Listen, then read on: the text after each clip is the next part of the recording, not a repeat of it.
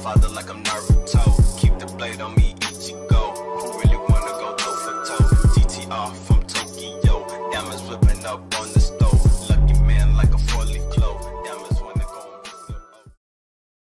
Hey everyone, it's me Nagaso's Adventure. I hope you guys are having an awesome day for today, and as the title states, in today's video I'm going to be teaching you guys on how to back up any PlayStation 1 game with multiMan, plus how to create a PlayStation 1 ISO image. And this method does work with custom firmware PS3s and as well as HEN enabled PlayStation 3s. So let's say if you have an original PlayStation 1 disc, you could dump them onto your modded console and you'll never have to put the disc in. So basically that's what I'm going to be teaching you guys for today. With that being stated out the way, I highly do recommend to go ahead and follow my social medias so you know the latest hacking guides and tutorials on my channel. Of course, by subscribing to me and hitting that notification button, you'll always know when I drop my latest content, whether it be for the Vita, PS3 or PS4 or anything I'll drop on my channel. As well, if you do want to be in a mix of things and you want to join my official community, I recently made an official Discord and you can join via in the link in the description down below. Not only you could get support for your favorite consoles or you could ask any questions in terms of modding in my Discord, you could just meet new people from the hacking and modding scene, or you could just talk to me on a daily basis in my Discord. With that being out the way as well, in terms of my social medias and Discord, if you do want to support my channel in any shape or form, I do take donations on my channel. So if you do want to become a Patreon and support my channel, I will have the link in the description down below, and as showcased on the screen, I will have a card that you could click. By supporting me and my channel, it helps with the overall development, and it just helps with, you know, the upbringing of my channel, and it makes me, you know, more prominent on YouTube in terms of, you know, making quality videos for the community. With that being stated as well out the way, I do take another form of donations via my PayPal. Like I stated before, any of the money and donations I may receive from my fans and supporters will go straight back into my channel, and it will help with things such as the overall development of my channel in terms of equipment, research, and all of that fun stuff in terms of making quality videos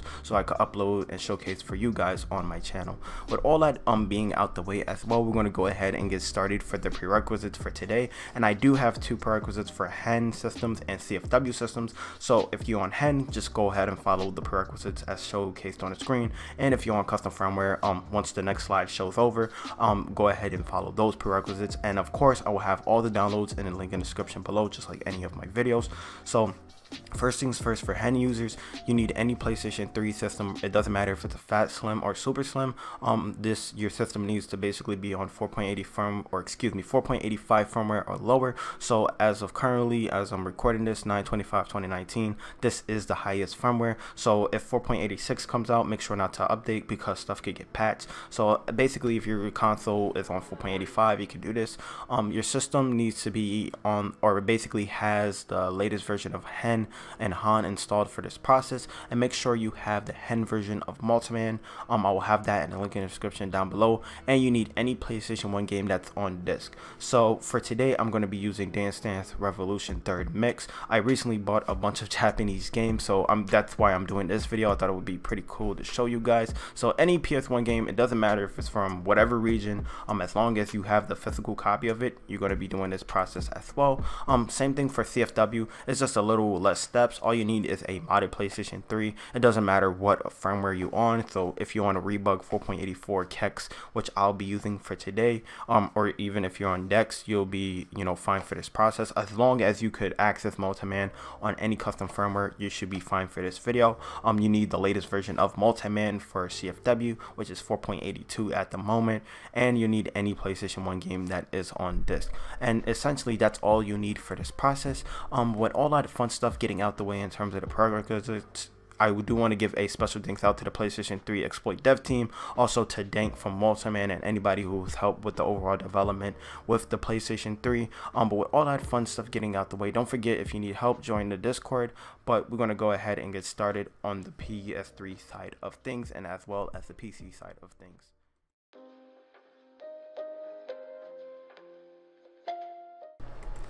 Alrighty guys, assuming that you did follow all the prerequisites as stated in the intro, what we're going to do is go ahead and get started on the PC side of things first. So the only two downloads you'll basically need for this video is just multiMan, depending on what version you need if you're on HEN or in CFW. So the one that I got highlighted over now, the one that says unofficial multiMan for HEN Breweology, this is for HEN enabled systems, and the regular one right here that says 4.82 base is for CFW. So go ahead and download the one you have depending on how your PS3 is modded. So if you're on HEN, go ahead and download the HEN one, and for CFW, go ahead and download the CFW one. But assuming that you downloaded the right multiMan, all you would have to do is go ahead and go and open up your file explorer and plug in a USB of your choice. So you will need a USB for this method. I think I did miss that in the intro and I do apologize, but all we need for our USB is to put our multiMan file into our root of our USB.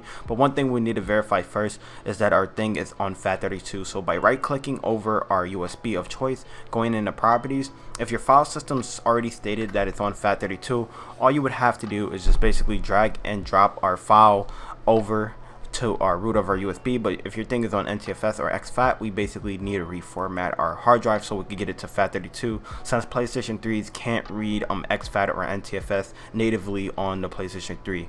So what we need to do is go ahead and, assuming that you have your thing on exFAT or NTFS, is to back up any data that you care about, unless you don't care about any data on your hard drive. All you would need to do for this process now is just go ahead and go into Sony, right click, go into properties, and then not properties, right click over your USB drive, go into format, and then go into your file system. If it's on NTFS or exFAT, go into FAT32, and if your volume label, you could just name it anything. In terms of your allocation unit size, you could do default, and then all you would have to do is hit start and then OK, and then basically once you hit OK, it'll take about like 30 seconds. It will reformat and will have a notification on the screen stating that your format has complete.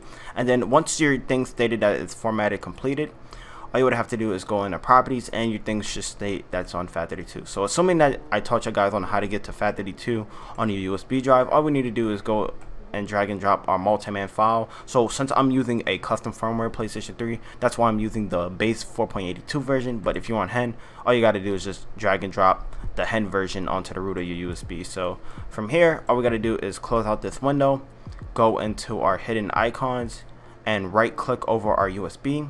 I'm gonna go ahead and eject the USB that I just transferred multiMan, and then from here guys, what we're gonna do is go to our PlayStation 3, plug in our USB, and then get multiMan installed for this process, and go ahead and put our PlayStation 1 game disc into our disc tray. Alright guys, so once you boot into multiMan as showcased here, if it's your first time, all you got to do is just read over the terms of service. I'm just going to click yes over it because I installed multiMan multiple times and I've already known, or basically already read through all of the terms of service with multiMan. But once multiMan is installing its Steam and stuff like that as showcased here, what we're going to do is go ahead and once it boots up, we're going to go to our games column. So just waiting for it to do that. So this is how multiMan looks. All we got to do is scroll all the way left to our games column. It should look very similar as to how the PlayStation 3 X and B look, but as showcased here, I already have my PlayStation 1 disc in, and you could tell that it read the content ID of it, and it states that it's via a disc. Now on how to convert this to our ISO so we can have it in our retro column folder and it's going to be reading off our hard drive, we basically need to do one simple step so we can put our game onto our hard drive instead of running it from the disk. So what we need to do is hit triangle on our controller, go into this option right here to create ISO, and what it's going to do is going to take the Dance Dance or whatever disc or PlayStation 1 disc you have on here, and it's going to create an ISO. Now mind you, it does take quite a while depending on the file size of your game, and just depending on how much the content you have on your PlayStation 3, it may take a little while. But all you need to do once you hit triangle is just go ahead and hit X to create ISO, and if you want to put it on your USB you can as well, but I'm just going to put it on my hard drive. So all I'm going to do is hit X for here, and now as showcased on the screen, it's now creating the ISO image. So it may take a while for it to process. So as showcased here, it's going to take 16 minutes, which is pretty slow even though it's a PS1 game. But all you got to do is just leave your PlayStation 3 on standby, and I'll come back once my game has fully copied to my hard drive, and then I'll showcase that the game is now running via without the disk inside the actual PS3. So I'll meet you guys back once this process has fully finished. Alrighty guys, so as showcased here, the process has fully finished. So what I'm going to do now is go ahead and hit refresh right here, and then as showcased here, if I go into my retro section, you can notice that the Dance Dance Revolution game now states that it's on the HDD and the little icon right there, and it says ISO, as opposed if I go here where it says disk, that means I have the official disk in the game. So what I'm going to do is go ahead and inject the disk out of my PlayStation 3, so you can tell that I don't have the PlayStation 1 game in here. And what I'm going to do is go ahead and run the game from our hard drive. And the way to check if your game has fully dumped successfully, if we go into our file manager right here by hitting triangle and to multiman operating system, where it says PSX ISO, you can see that our game has now successfully dumped as a ISO file. And you can tell from the date, well, the date is actually wrong. I don't know why it's saying 2012. But as showcased here, all you would have to do is just double click on X from here, and then the game will boot out back to our XMB.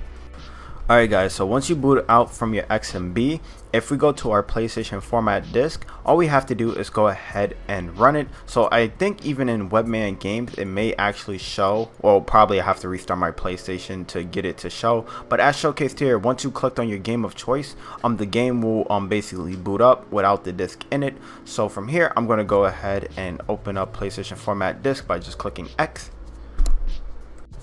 Alright guys, so as showcased here is Dance Dance Revolution running without the actual disc in my PlayStation 3 here. So you can see that the game is now running just fine. So yeah, that's essentially how to run PlayStation 1 titles without having the disc in and also dumping your contents. So this is a good way to preserve your games and, you know, not have any wear and tear with any mechanical parts, especially with a fat PlayStation 3, for example, since you know, PlayStation 3s tend to overheat if you have a fat system. So by having, you know, your game running off a hard drive versus of the Blu-ray drive, it's not going to generate as much heat. And as well, if you want to preserve your games in a game case or something like that, and you want to still play your PS1 classics you probably obtained for, you know, a long time ago, that's another way on how to do this. But yeah, essentially, that's all I have to say for this video. If you guys did enjoy this video, please be sure to leave a like, comment down below, and subscribe. But with that being said, my name is Nagato, and I'm signing out. Thank you guys for watching, and I'll see you next time. Peace.